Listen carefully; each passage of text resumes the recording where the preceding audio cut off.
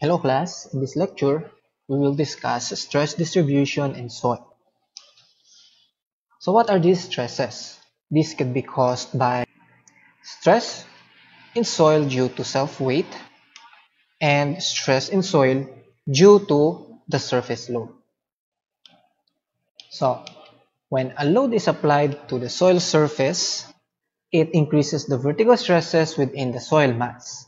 The increased stresses are greatest directly under the loaded area. So let's say we have here a surface load, and here is your soil. So the stress in the soil is greatest directly under this loaded area. But this stress is extended indefinitely in all directions underneath the surface of the soil. So foundations and structures placed on the surface of the earth will produce stresses in the soil. So if we have here structure with a footing, so that stress is distributed at a certain distance underneath the soil. So does it mean that this area right here, which is not underneath the the foundation being constructed to, does it mean that this area right here of soil is not affected by the stress caused by this structure? That's why here we will study the stress distribution in soil. That's why we could identify if what is the stress being experienced by the soil at any point near the loaded area or near the surface load being applied. So let's start first in discussing and determining the stress due to a concentrated load. We have two solutions in determining the stress due to a concentrated load. The first one is through the Boussinesq formula, and the second one is through the Westergaard formula. The Boussinesq formula for point loads is formulated by Joseph Valentin Boussinesq. He was a French mathematician and physicist who made significant contributions to the theory of hydrodynamics, vibration, light, and heat. So in 1883, he solved the problem of stresses produced at any point of homogeneous, elastic, and isotropic medium as the result of a point load applied on the surface of an infinitely large half space. So here is the analysis that we can do using Boussinesq formula. So what we need here are the point load or the concentrated load, then the point where we will identify the increase in stress due to that concentrated load. So if this is the point where we will determine the stress, we should have the value of the depth, z, and the radius or the nearest distance from the surface of the point load to the point where we will determine the stress increase. Now the equation that we are going to use in solving the stress increase due to a concentrated load using Boussinesq formula is this one, as you can see here on your screen. So this is the complete formula of Boussinesq. Then if we factor out P over Z squared, we can represent this whole quantity right here as i's of 1, or also what we call the influence factor. So for us to have it easier to compute the stress increase on the soil, we have a predetermined value of influence factor depending on the value of R and Z. So we have a table right here. Depending on the ratio of the R and Z, we have this equivalent influence factor. But Of course, if we don't have this table right here, we can use the full formula in directly solving the stress increase. Okay, so on the other hand, we have the Westergaard formula for concentrated loads. So here's the equivalent formula in solving the stress increase due to the point load on the surface. So there's a slight difference on the formula of Westergaard formula and as compared to the Boussinesq.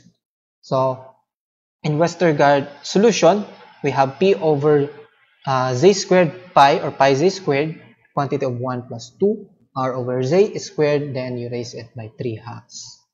Now, factoring out P over z squared, so we also have an equivalent influence factor for Westergaard. But then we have that equivalent values for that influence factor, but it is really recommended for us to manually compute the stress increase due to that concentrated load. We use this formula right here. So our sample problems here that we're going to solve is we will use solutions, the complete solutions of Boussinesq and Westergaard formula. So let's now answer some problems. For number 1, we have a concentrated load of 5 kilonewtons. We are required to calculate the vertical stress increase at Z 0, 2 meters, 4 meters, 6 meters, and 10 meters, and 20 meters. Given X is 3 meters and Y is 4 meters. So X here and we have Y here. So we don't have a value for R yet. So by using Pythagorean theorem, we can determine already the value of R. So let's start answering now. Solving for R, given we have X is 3 meters and Y 4 meters. So R is the square root of X squared and Y squared.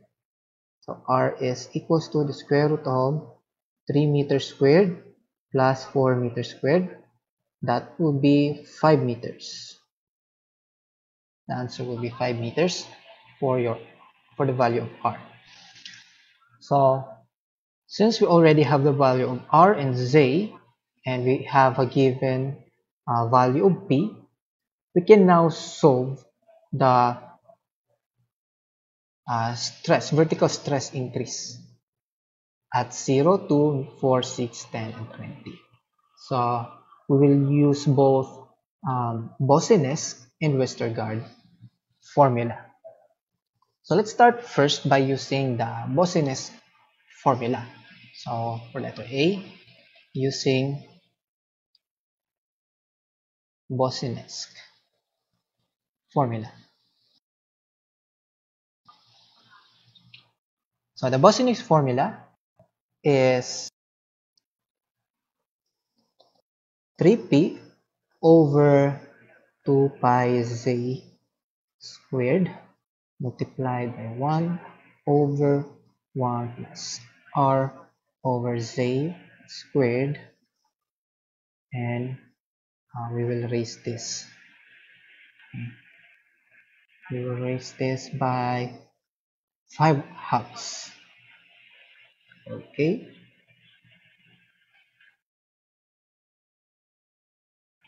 So we have the value of p. So let's answer first at z is at 0 meters. 3 times 5 kilonewtons over 2 pi. Z is 0. Okay, squared multiplied by 1 over 1 plus r. R is 5 meters.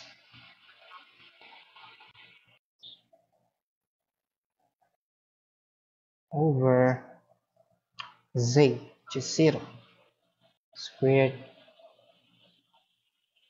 5 halves.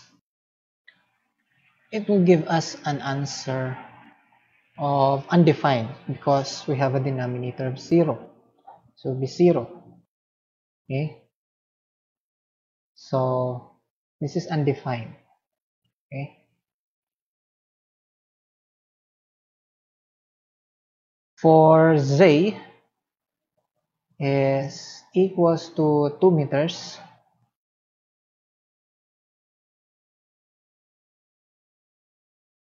Okay. For 2 meters, substituting all the values using Boussinesq formula, 5 kilonewtons, 2 pi z squared, 1 all over 1 plus 5 over 2 squared, then raise it to 5 halves. So the answer here is 3 times 5.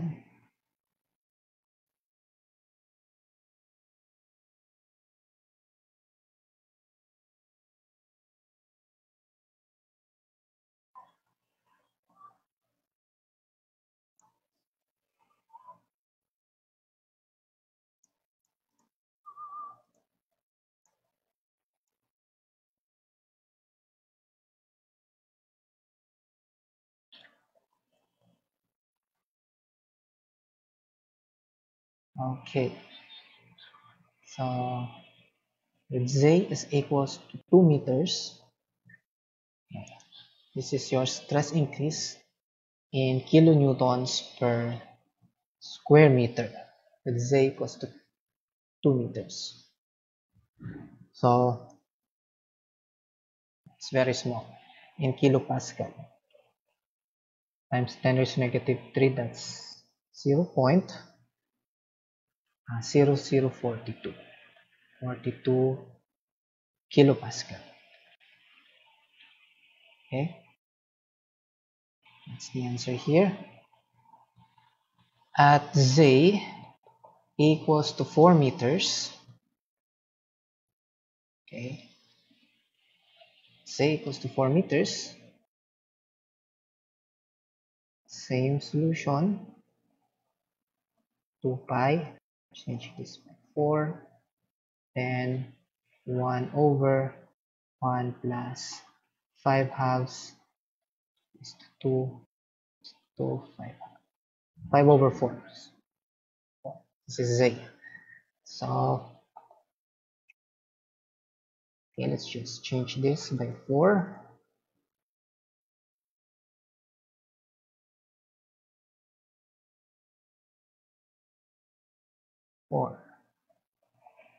Then the answer is 0.014 kilopascal.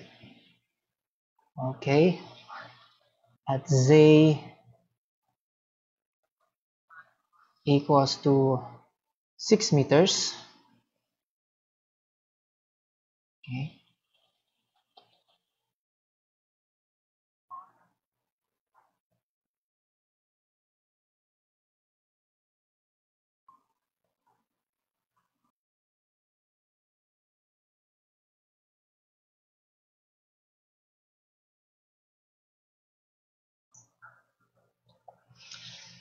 okay, so let's just change this by 6.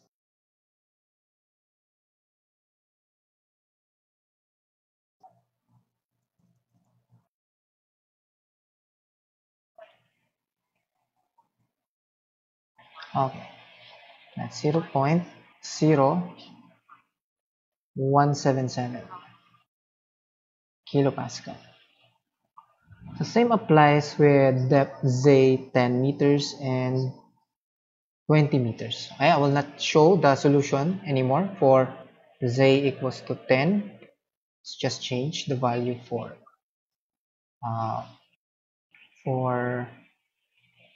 this one for the value of z. Z is 10, and right here this is 10. Okay, so 0.0137 kilo Pascal. Then at z equals to 20 meters, change just 20 meters, 20.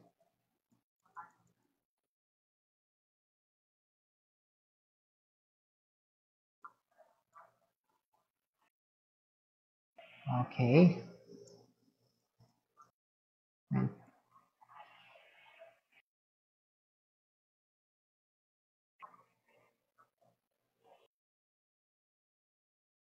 times 10 raised to negative 3. 0 point, that's 0.005, 0.00513 kilopascal. Okay. So here are the answers for Boussinesq formula at each step. Okay, so the stress varies depending on its depth. It doesn't necessarily mean that the stress increases as deeper as the depth of soil is concerned. But there is a portion where the stress is at maximum when we have a concentrated load. Okay, so the value that has the greatest stress here is this one at depth 6 meters. So it doesn't mean that um, 20 meters has the greatest depth. It is greatly affected by the stress. So there is a certain depth that it is greatly affected by the concentrated load on the surface. So that's why we use this solution to determine that stress. Now we have the second solution, which is the Westergaard formula. So using Westergaard formula, we have a general formula of, just write it here, using Westergaard formula.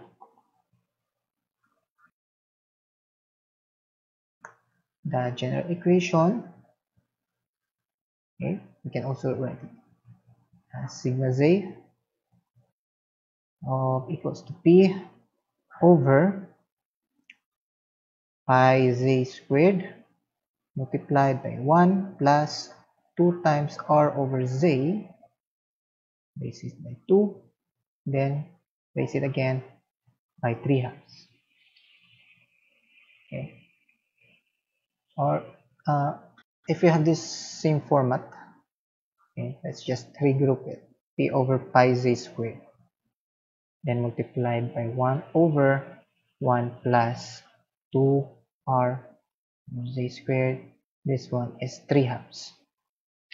Okay, so using Westergaard formula, for z is equals to 0 meter, we will have an undivided value, because when we substitute here in the denominator we have a 0, a 0 value for z. Okay, even if we raise it by 2, we still have a value 0 as the denominator. So any value that we have a denominator of 0 is undefined, so it will not give us an exact answer. So let's proceed now to z at 2 meters. Okay,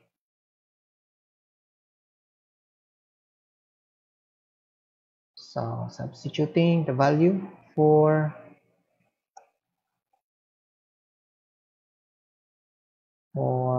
p, P is 5 kilonewtons all over. Pi, Z is 2 meters squared multiplied by 1 over 1 plus 2. R is 5, Z is 2 squared raised to 3 halves. Let's solve this. 5 over pi C squared. C squared is 4.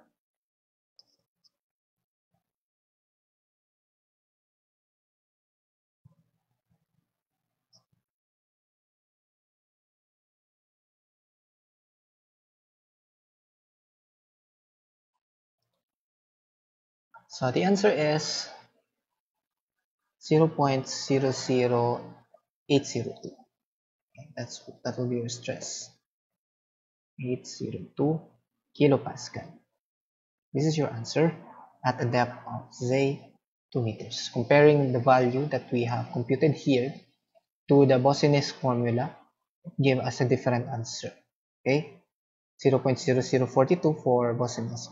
For Westergaard, that's 0.00802. So it is important on to what solution that is required on a particular problem.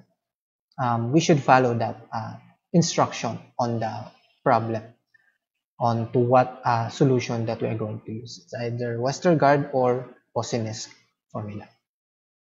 So for Z is at 4 meters, using again the same solution, P over pi Z is 4 squared multiplied by 1 over 1 plus 2 times 5 over 4 squared raised to 3 halves.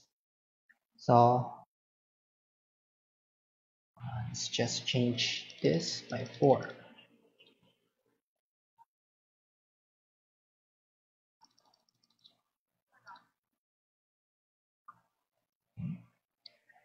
That's 0.01187, 0.01187 kilopascal. Okay, that's your stress right here. For Z, which is 6 meters,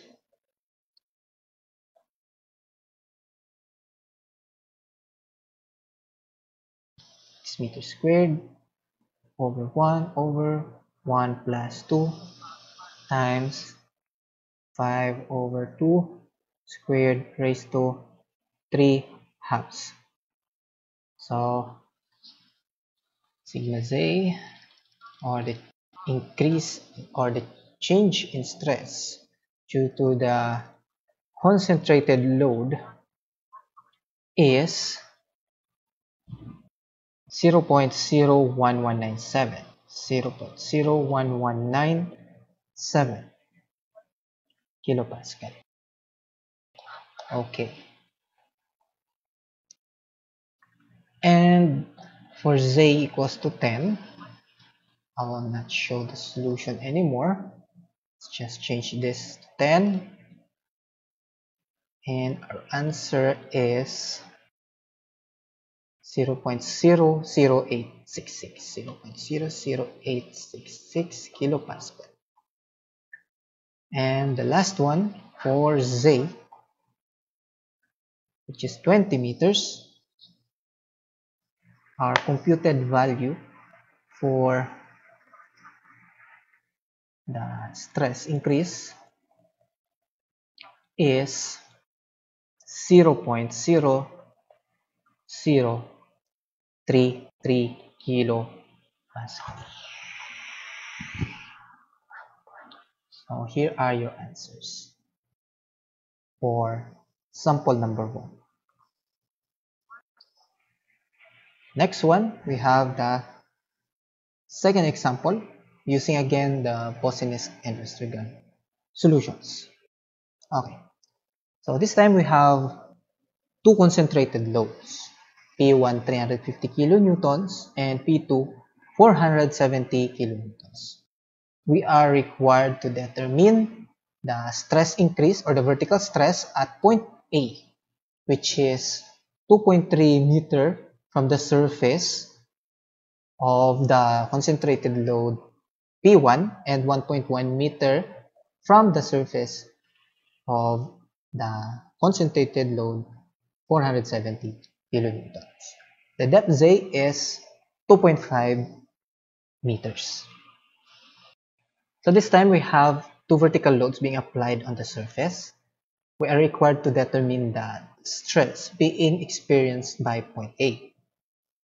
So since we have two vertical load, so to determine the stress at point A, the total stress at point A, so we only have to add the stresses being contributed or applied due to the load P1 and load P2. So we will just add up the computed stress distributed due to that concentrated load on each load, Z1 and Z2.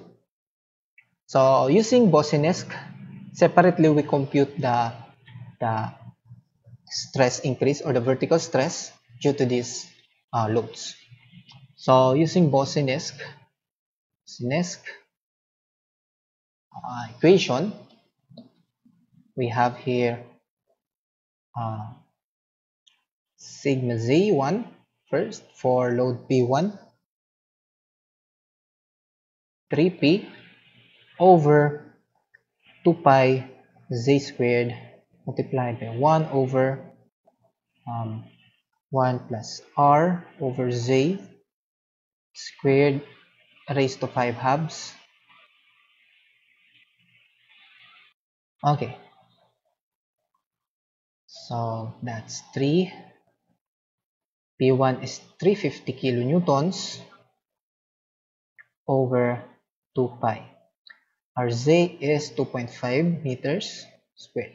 So this is in two-dimensional. So it means our R, say R1, is 2.3 meters. That's the shortest distance along the surface from point A to the concentrated load P1. So multiplying 1 over 1 plus the R, which is 2.3 meters. Z is 2.5 raised to 2. Then we raise it to 5 halves. Our value for stress increase is 3 times 350 over 2 pi Z squared multiplied 1 over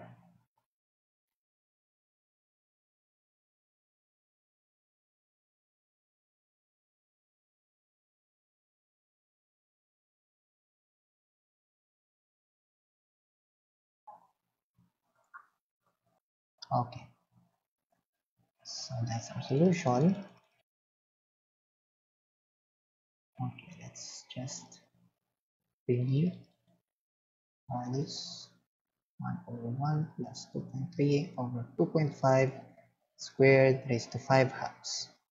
That's in kilopascal, 5.77572 if 3 decimal places. Kilopascal. Okay, for load 2, 470, okay, 3P2, 2 pi Z squared, okay, this is R1, 1 over 1 plus R2 Z squared raised to 5 halves. Okay.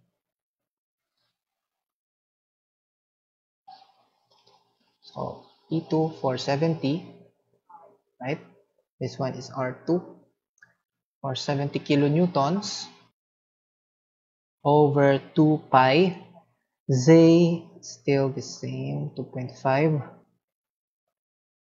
and square it, multiplied by 1 over 1 plus R2 1.1 meters over Z 2.5. Then raise this to 2, then raise it again by 5 halves. So sigma Z2 is equals to, let's just change this one, 470, and R2 1.1.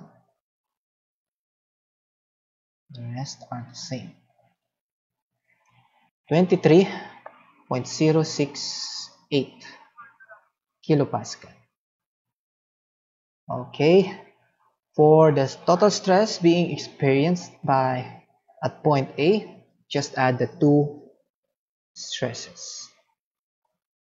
Okay, at point A, Z1, Z2, or 5.772 kilopascal plus 23.068 kilopascal.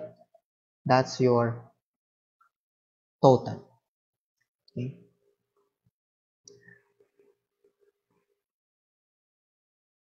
28.84 kilopascal. That's your answer for this one. Using Boussinesq equation. Now let's try the Westergaard.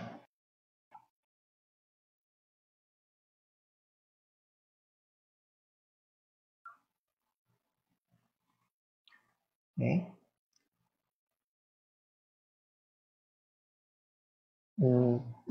For the Westergaard, the formula is P over pi z squared multiplied by 1 over 1 plus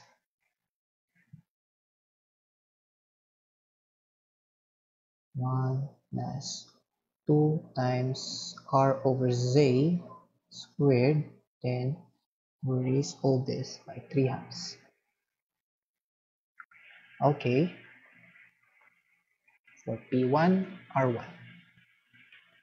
So P1 is 350, this is the figure, 350 kilonewtons over pi, Z is 2.5 squared, then multiply 1 all over 1 plus 2, so R1 is 2.3 over 2.5, raise it by 2, then raise it 5 halves, and cross parentheses.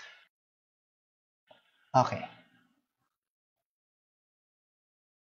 the solution now.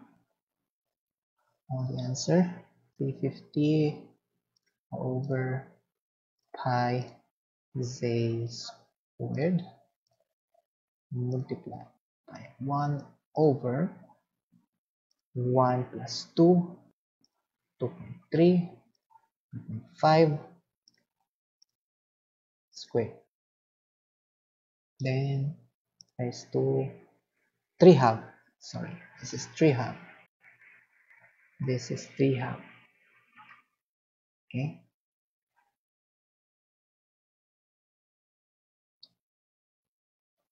Okay. 4.0339 or 0.34 with 3 decimal places. Okay. Okay. Very different answer as compared to the Boussinesq. Okay. That's 5.7. This is 4.034 only. Okay, that's the second one. P2 over pi z squared. Then multiply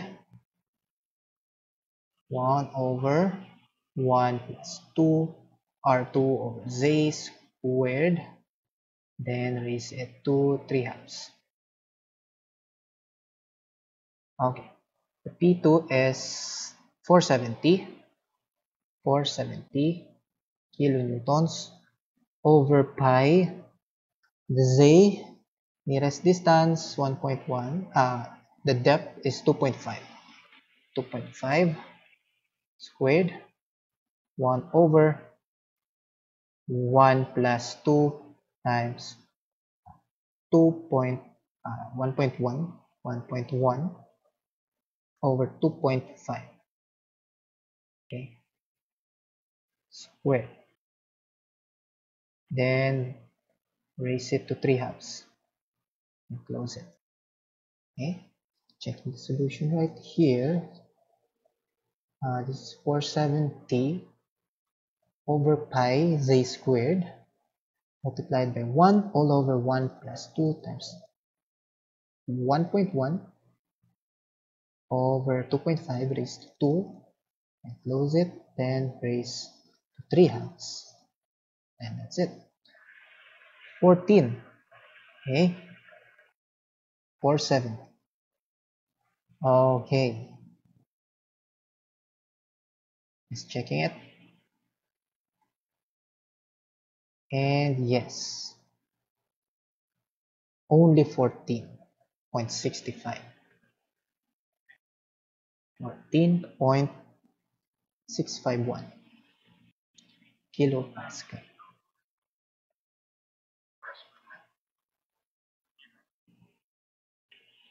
Okay, so computing the total value of the stress increase at point A, just add the two. 4.034 and 14.651. So Z is of A equals to 14.651 plus 4.034. It is only 18.685.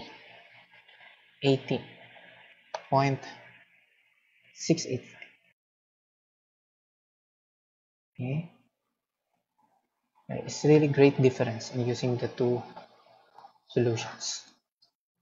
Okay, so that's it. That ends our lecture for uh,